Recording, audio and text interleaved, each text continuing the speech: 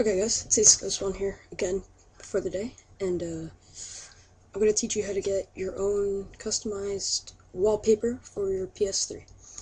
So first you're going to need Vegas Pro or any other software that allows you to make intros and then take a screenshot or anything like that. So, this is my intro. I'll mute it just because it's very loud. It's not being used in my videos yet though, because I haven't had time to add them and all this other stupid crap. So you're gonna want to run it. As you can see here, it's my intro. And you're gonna want to pause it at a spot that you want to actually save as your screenshot. So I'll do this. So you wanna if you're in Sony Vegas, there's a thing up here, right here. It's this little thing, and it says save snapshot to file. So with that, what you do is you click it. This is in Sony Vegas. I don't know how to do it in any other ones. You want to save it as a JPEG. I already saved one, but I'll save another. Let's go this one. Wallpaper. PS3. So just press save, and it'll actually go right there. And this is mine. I'm gonna have to unmute this. So I'm just gonna open it. Oh crap, that's not what I meant to do. Way to mess it up. So once you have your wallpaper saved, you see I already saved two others. What you're gonna need is a USB and obviously a PS3. So what you wanna do is close this. No. And go to your documents and find it in here. So East Coast One Wallpaper PS3. So here it is. This is it. So I'm gonna take it.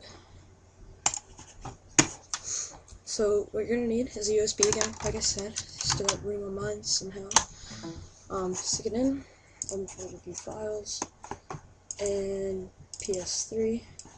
Now, if you saw my last video for my theme, I already have all this crap in here. But if you didn't already do this, you want to stick it in. You want to create a new folder called PS3. And I'm just going to copy mine over there. Because I'm going to show it exactly how to do it. So you guys don't get totally confused. It's really simple. I mean, I just figured I would show it to you guys if you didn't know how to do it. So we're gonna wait for it to copy. This isn't my computer that I use daily. At my mom's for the weekend, so I'm stuck with this laptop. My other computer is so much faster. It's a custom-made computer. But alright, I copied it to my desktop. Be safe. So anyways, so you shouldn't have anything in here unless you're me and I have my YouTube videos. And this is my theme one. I just wanted to take my USB and put it over on my dad's computer, but yeah. So if you don't have anything in here, you shouldn't have that YouTube videos or anything. But create a new folder, call it PS3. This is just to do photos. Create a new folder inside PS3, call it photo, and then take it and drag your JPEG into this. Copy the photo, and I will meet you guys at my PS3. So we're over at my PS3. It's the same thing if you saw my theme video. Just take your USB. Crap, I almost dropped my camera. So that's my theme. I have a theme on right now, but just take it after you've put it in your photo folder and safely ejected it. What you want to do is you want to stick your USB in. You want to go over to photo and USB flash drive. Press it. Now it's going to say there are no images. So press circle, press triangle, press display all. Now you're going to have every file in here. Press PS3, press photo, and then it's right there. So press it and control panel, and then you can set as wallpaper,